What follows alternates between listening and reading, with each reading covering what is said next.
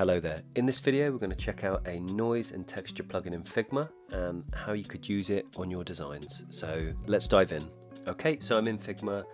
As you can see, I have a frame and I have some text here that says hello there, and then to the side I've got a rectangle and I've just left that there. It's got no stroke, no fill, no effects, no nothing. So I'm going to select the rectangle on the right and I'm going to go up to my plugins and I'm going to click on noise and texture. Now it loads the plugin and we can't see anything at the moment, so what I'm going to do is drag the rectangle into the frame, and there we go, that seems to be in the frame. And let's just place that below the text and let's start having a look at some of the patterns and some of the things that we can use within this plugin. So let me just change the color for a moment. So now if I zoom in a little bit, so as you can see it's done the first random static pattern. I'm going to go through these different patterns that we have, and you can get different effects and you can actually control the effect and how it looks, which is really good.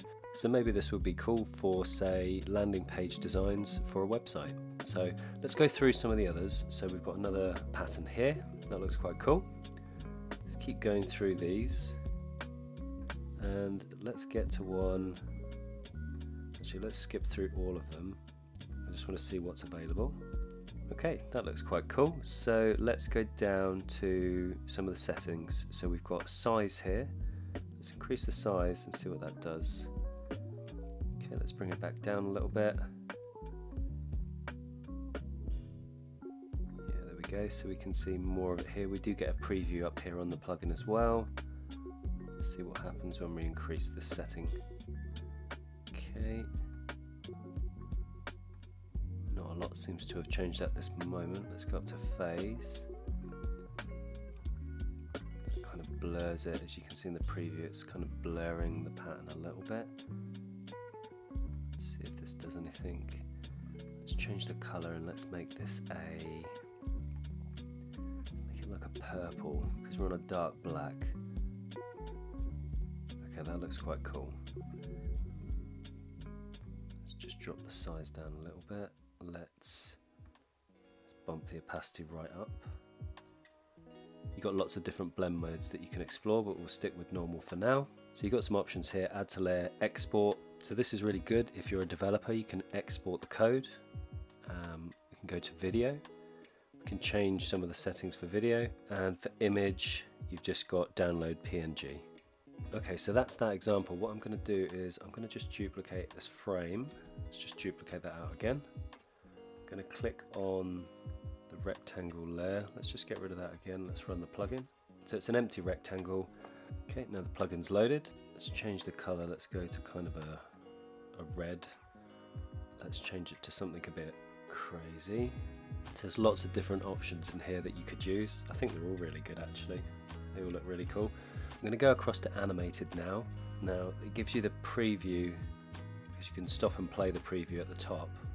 I really like the flexibility it's given you, so you can go in and you can change colors here. So just changed one of the colors on the animation. Again, I think with this animation you've got lots of customizations. You can export it again. You can export the code, so you can customize the width and height, and then you can just grab the code, say from the React section, copy and paste that into whatever coding tool that you're using and get that animation working. So really good if you're a designer handing over to a developer and you want to give them access to this code. You can just copy and paste it for them. Let's have a look at some of the other animations that we have here. So that one looks quite cool. That one's pretty full on. Let's go through, let's see what else we have. What's this last one here? It's just like clouds moving, mountains, and again we've got a good level of customization here. You can adjust the speed of the animation as well. So really good, lots and lots of flexibility with these animations, so you can customize them and then click on export and give the code to the developer. So I'd encourage you to check out this plugin. It's called Noise and Texture. It seems to be free as a plugin within Figma. It offers a lot of flexibility and there's a lot of cool features in there, so check it out. It's called Noise and Texture. Okay, that's it for this video. Like and subscribe, add some comments, check out some other videos on my channel, and I will see you in the next video.